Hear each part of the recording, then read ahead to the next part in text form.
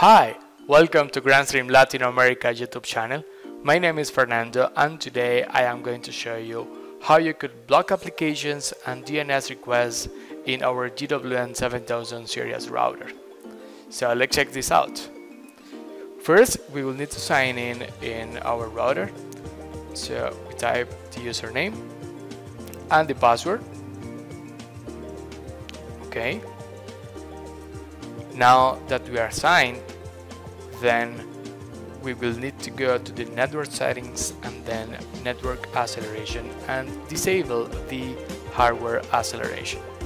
So we will need to do that so the router can allow us to inspect the packets that's going through it.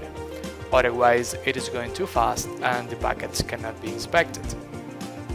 Okay, now we can go to traffic management and then basic settings and enable the traffic inspection, which is the traffic identification on this router. Okay, now we will need to go to the firewall on the traffic rules, the inbound rules, and create a new inbound rule. In this case, we're going to try to block YouTube, so let's name it block YouTube. We can use the protocol type as all, and then on the content security, we will need to enable. Now we have three fields. So for DNS filtering, we will create a rule for certain DNS. Okay, in this case, we're going to drop the packet that's going through that DNS.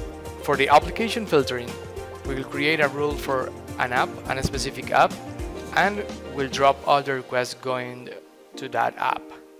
And it will also work for the URL filtering, which we're not going to use in this video, but can allow us to block or allow some pages inside a specific domain, but will only work for HTTP pages at the moment. Okay, so now let's try to create a DNS filtering. So let's click on add. We can name it as block YouTube. Then on the filtered DNS, we will have to enter the actual URL. In this case, let's type youtube.com. Okay, now we'll click on save. Now that we have created, just need to select it. Okay, now create a new app filtering. So we click on add. We can name it as block YouTube. And now we need to look for the media streaming services as YouTube. As you can see, there are a lot of other applications that you could block easily, but in this case we can only use YouTube for the moment. So now they have selected, I click on save, and now that you have created a rule, just need to select it. Then let's click on save, and the rule has been created at the bottom. So let's try to drag it to the top so it will be the first priority. Then we will go to the forwarding rules and also add a new forwarding rule. We can name it the same. Let's block YouTube, then the same protocol type as all, and then the source group is going to be from where this request will come from. In this case is our LAN. Okay, so it is already selected by default, and the destination group is where this request will go through. In this case, let's select all the one.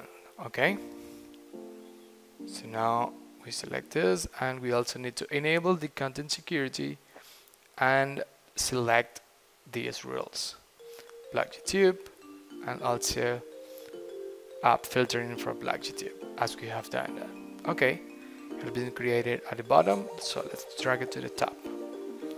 Right. Okay, so if you are wondering what's the difference between the inbound rules and the forwarding rules, is because on the inbound rules is when the actual router is being the first DNS request, and for the forwarding rule is when you use external DNSs like Google's or some other DNS.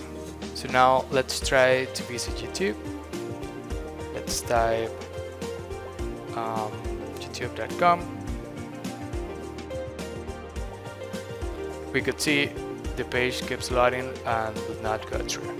Okay, Now let's try to do the same with the phone. We could see we open the app, but there is no content being loaded.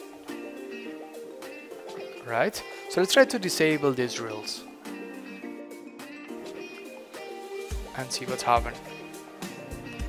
Now you can refresh the page and try to visit youtube.com. youtube.com, you can see the content is being loaded. It will happen the same with the app. Let's now press the app and we can see the content is being loaded now.